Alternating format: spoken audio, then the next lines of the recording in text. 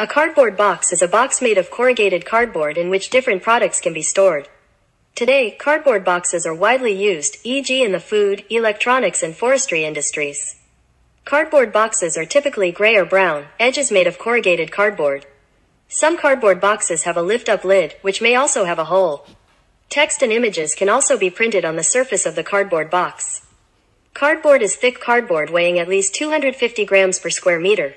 1. The term cardboard is colloquially used for outer packaging cardboard or the semi-finished product formed by outer packaging cardboard and corrugated cardboard. Not for the corrugated cardboard remaining between the layers of cardboard. For example, the cardboard boxes used in retail stores have surface packaging cardboard on the surface and inside.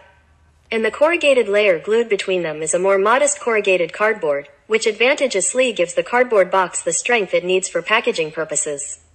Cardboard is made in the same way as multi-layer cardboard by running 2 to 4 paper tracks together.